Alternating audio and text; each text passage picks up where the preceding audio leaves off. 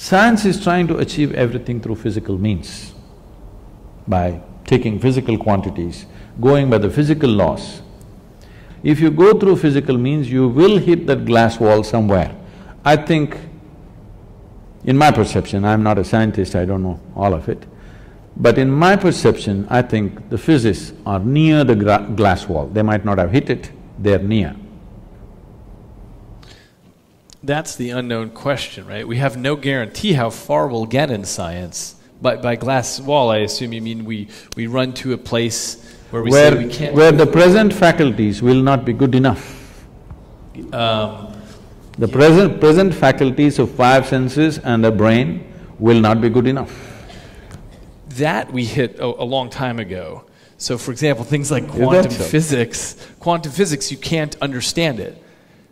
But you can write it down in equations that make predictions accurate out to 14 decimal places. So we think it's pretty good, and we can build new things out of it, that we can see things much smaller and much farther away than we ever could before. We understand the wondrousness and the subtleness of everything around us much better than we did before.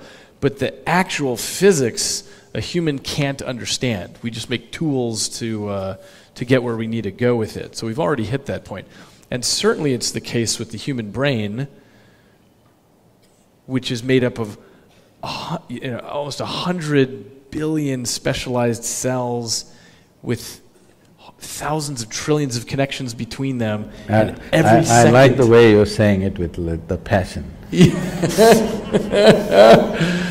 Like some people are talking about food or something else. I'm a brainy instead of a foodie. You feed on the brain. Yeah.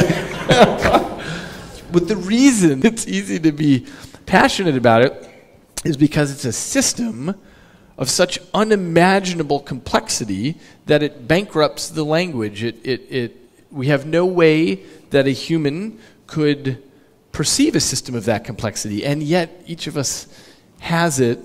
There's this 3-pound organ that we're carrying around, but we've already hit that point a long time ago in science where we realize we can make new strains of mathematics, we can make computer simulations, but we'll never get it. I'll never get the brain.